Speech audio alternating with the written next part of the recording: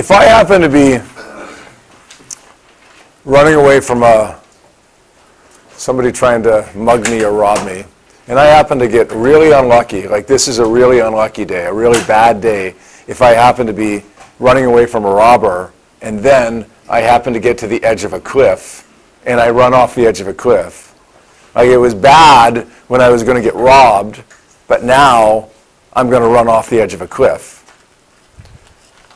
Let's say I happen to run off the edge of that cliff, straight off like this. What would the shape of my path look like? If you watch the old cartoons, Wile E. Coyote, I don't know if you even know who that is, Wile E. Coyote would run it like this, and the Wile E. Coyote laws of gravity would only kick in when he looks down. So he runs out, he stops, and then he looks down, and then he falls down. Clearly that's not the actual path that I'm going to follow as I run off the edge of this cliff. So what is the path going to look like? Is it going to be a circle? Like this? Is it going to be some other kind of curved shape? Let's draw a few options here. Circle. Is it going to be, we'll call this one a parabola. Is it going to be a parabola? Is it going to be that square or that rectangle? What do we got? Option 1, 2, or 3? It is the shape that we called yesterday a parabola. Okay, this parabola that some of you have learned about in math class, some of you haven't.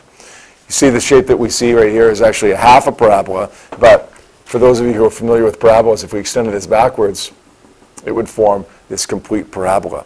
The equation that we're going to use to describe this later on, you're going to see, is actually, for those of you who have done this in math class, is the equation for a parabola. For those of you who haven't done it in math class, that's okay. You're not going to be like lost because you don't know what a parabola is. But I do want you to remember the shape of the path of a projectile, which is an object that moves through the air under the influence of just gravity, is a parabola. Every single time, if it's under the influence of just gravity. A projectile is an object that moves through the air under the influence of gravity, and the path that it takes is always a parabola, or a half a parabola, or a third of a parabola. It depends. And it depends upon how long it's in the air for and at what angle it was launched from. But we still call it a parabola, nonetheless. So we know from our demonstration that we just did that the horizontal component of this, and we do have two components of projectile motion, right? It's a parabola with an x and a y. The horizontal component, or the x component, doesn't have any forces acting in it. There's no gravity or anything like that, so it's constant velocity. And because of that, we would describe the horizontal component of the projectile motion with this equation, v is equal to d over t, the very first equation we learned this year. The vertical component is acceleration because it's a result of gravity. We would describe that vertical component with any of my acceleration equations, but I'll tell you what, the one that you're most likely to use, or at least the one that you're most likely to be successful with, is this one. D is equal to VIT plus 1/2 AT squared. They're all valid because it involves acceleration. But this is the one that you're going to try first because it's the one that you're going to use the most often. So understand that, right, we break things into x and y components. We've done that before. We're going to do the same thing here, except it's going to be a little bit different. We're going to describe x by this equation because the horizontal velocity isn't changing. We're going to describe y by this equation because the vertical velocity is changing. It's under the influence of gravity. Just like that bullet that I dropped straight down beside the bullet that we fired, or just like that steel ball that we dropped that was right beside the steel ball that we fired out.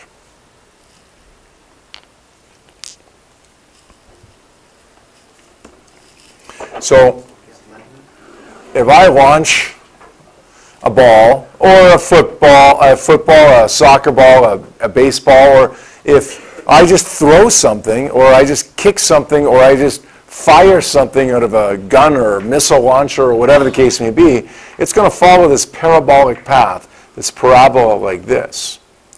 The horizontal motion, or the horizontal component of this ball, or this missile, or whatever it happens to be, isn't going to change. No matter where we are, the horizontal velocity will always be the same. And the reason is because there are no forces acting on it to cause it to speed up or slow down horizontally. But vertically, it's moving upwards with a certain speed initially, but because of gravity, that speed decreases. Reach the top, there is no vertical velocity.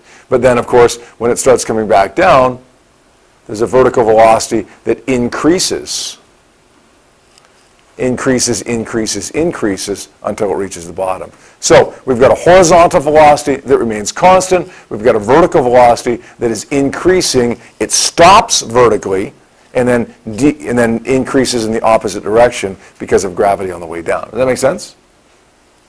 If I was to plot a graph of the horizontal position versus the time, what would that graph look like?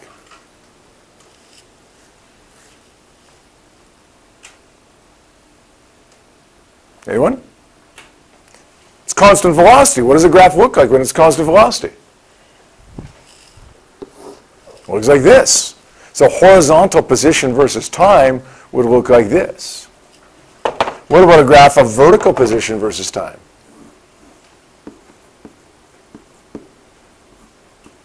The y component versus time. Well, the vertical position versus time would look like this. That's effectively what we're measuring there, right? Now, the horizontal position versus time is a straight line graph. We would describe that by the equation v equals d over t. It's exactly what we said we describe the x component by. This one is an upside down parabola. And if you remember from math class, those of you who have taken parabolas in math class, the equation that describes a parabola is, you guys remember what it is? We've got a few grade 12 students. They know for sure what a parabola is. Y is equal to, you don't have to write this equation down right now, okay? You can write the next one down in a second here. Y is equal to ax squared plus bx plus c. Yeah? What equation did I say we use to describe this usually? The y component. D is equal to VIT plus 1/2 AT squared. Well, if we rearrange this a little bit, we get DF is equal to 1/2 AT squared plus VIT plus DI. Look at it. DF is y. A is 1/2 of the acceleration, which, by the way, is negative 9.81, meaning it's an upside down parabola. X is the time, because time is on our x-axis here, right? Plus bx, or vi, b, times t, plus di, which is c in our parabola equation. How many of you remember parabolas from math class a little bit? Okay, did what I say just make sense?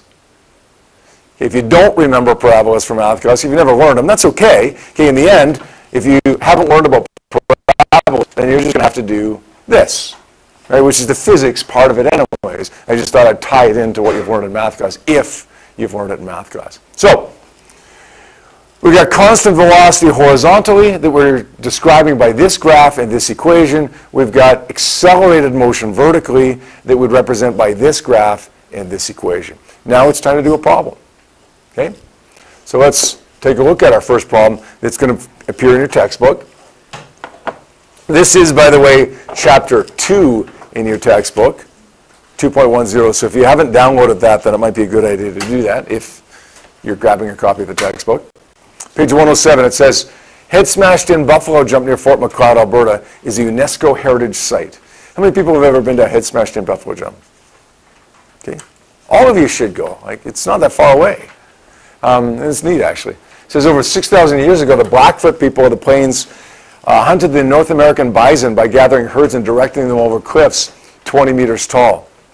So it's so simple but brilliant, right? You want to hunt these bison. What's the easiest way to hunt these bison? Well, bison aren't known to be the smartest animals in the world, so you trick them into running off the edge of a cliff. They run off the edge of a cliff, guess what? They die. It's simple but brilliant.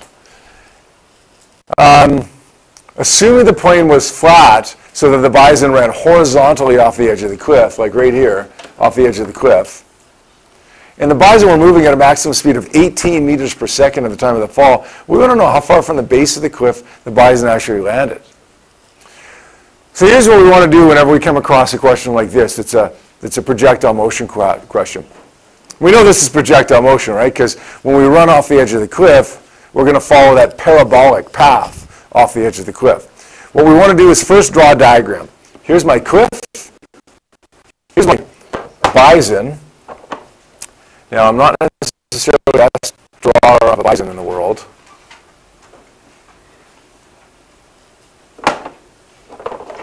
We'll give him a little red tail. He's got a happy face there. Got a happy face because he's just out for a run, having fun, right? With his buddies. Doesn't realize till he runs off the edge of the cliff that he's going to die in the next couple seconds. He's running at, how fast is he moving? 18 meters per second. So let's label that 18.0 meters per second. And the height of this cliff, let's just make this a little bit bigger so we have more space. The height of this cliff is 20.0 meters. Let's draw out the shape of this bison's path. He's happy right here, and then he goes out here and he's like, uh-oh, this is not good. Until he hits the ground there and, well, now he's not thinking anything. Our question is, how far from the base of the cliff did he land? In other words, we're looking for this variable, whatever that is, right there. So we've drawn our diagram, and we do that every time we see one of these problems. Don't skip that step. You get a projectile motion problem, draw a diagram. And then we break it into X and Y components. Every time we have something that has horizontal motion and vertical motion at the same time, we've got to break it into X and Y components. We're dealing with those components differently now, but we still break it into those components. Now, what equation will always describe the horizontal motion for me? No exceptions to this. We got v equals d over t, right? Why do we have v equals d over t? Well, look, this horizontal velocity remains at 18 the whole way. Okay? It's constant velocity. Because there's no forces acting on it horizontally. There's no reason for it to speed up or slow down horizontally. It remains at 18 meters per second. Now, the vertical component, on the other hand, we're going to use an acceleration equation for that one because it accelerates. If it was moving upwards, which in this case it's actually not, it runs horizontally off the edge of the cliff, but if it was moving upwards, it would slow down at 9.81 vertically, and then as it comes back down, it would speed up at 9.81 vertically. Now, what's the general strategy for solving these problems? Well, I like these ones. I like these problems because they're very concrete. You know, kick a football, where's it going to land? But also because there isn't really much of a strategy. It's just sub numbers in. Sub in what you got and solve for something. Sometimes you're going to solve for what you're looking for right away. Sometimes you're not. That's okay. When you're solving these problems, don't worry about what you're solving for right away. Just get something. And if you happen to get lucky and get what you're looking for, that's great. If not, that's okay. Use what you solve for to get something else. It'll work out eventually. So let's sub our numbers in here. Do we know what the x component of the velocity is? We do. It's 18 meters per second, right? It's 18 meters per second the whole time. So it's not VI or VF, it's just constant velocity of 18. Do we know what the horizontal displacement is? No, we don't. In fact, that horizontal displacement, is that not what I'm looking for here? Right? Is that not how far from the edge of the cliff this bison ends up landing? Yeah, that's what I'm looking for, right? I don't know what that is. I also don't know what the time is. How long is a bison in the air for? I don't know. Okay, was that useful to me? Was that helpful? Not particularly. That's okay. Remember what I said? There isn't really too much of a strategy for this once you get to this point. It's just sub numbers in and see what comes out of it. Nothing came out of it yet, so let's just keep working. What's delta D for the y component? Oh, you know this. You know this. What is it? 20 meters? Almost. Yeah. Negative 20 meters, right? Because it ends up 20 meters below where it started. Okay, good. Very good. Negative 20 meters. Now, what's VI? What is it? 18? No. It's 0. Good. VI is 0. How come? How come, Christine? It's not moving vertically when it first jumps off. Good. Initially, how fast is this bison moving vertically when it runs off the edge of the cliff? 0. It's running all horizontal, 18 meters per second horizontal, but none of it is vertical. Now, as soon as the bison leaves the cliff, he's moving downward at a certain speed, and that speed increases, right? But at the instant he leaves, his vertical speed is 0. And notice it's not just V, it's VI, the initial vertical velocity. So we cross it off, 0. 0 times time is 0. This should be a half AT squared, right? So negative 20 is equal to half times negative 9.81, because that's the vertical acceleration, times t squared. So now we're going to solve for t. And here's how we're going to do it. Take the 2 over by multiplying. 1/2 is the same as dividing by 2, right? So we're going to take the 2 over by multiplying, and it becomes negative 40 equals negative 9.81 times t squared. And then we're going to take the 9.81 over by dividing, which gives me, what does that give me? We've got neg 40 divided by neg 9.81. We got 4.077 equals t squared. And then how do we get t by itself?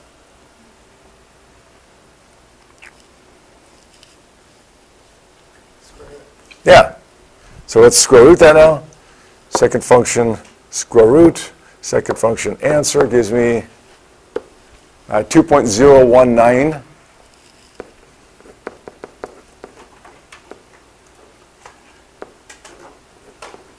All right, is that what I'm looking for? No. Is that okay? Sure, it's fine. What did I say the strategy is? There isn't really one. Just sub your numbers in and get something. What do we just get? Well, we got time. How's that going to be helpful to me? How's that going to help me? Yeah? You can plug the time back into Yeah. Yeah, how come I can put time from y into x? I can't put velocity from y into x. I can't put displacement from y into x. How come I can put time in from y into x, Ethan? Because it's a scalar, right? So we're going to say 18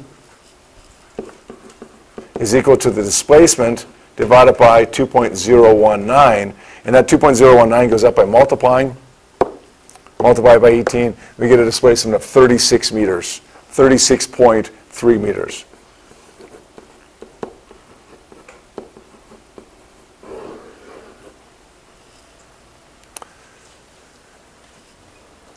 So, how far from the edge of the cliff do these bison land?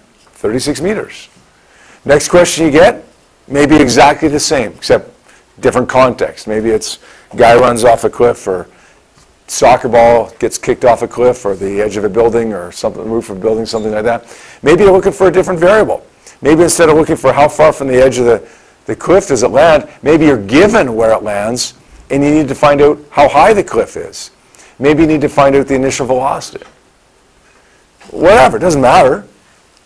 You're always going to start out by drawing your diagram, writing these two equations down, subbing your numbers in.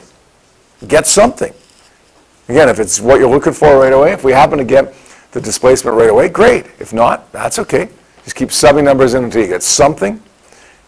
Oftentimes that'll be time. and then use that to get what you're actually looking for. All right, look at this. 3 questions to work on right now. You used the analogy of baking cookies before. Look, you only got to bake 3 cookies. That's good news, eh? Your homework is using your recipe to bake these 3 cookies.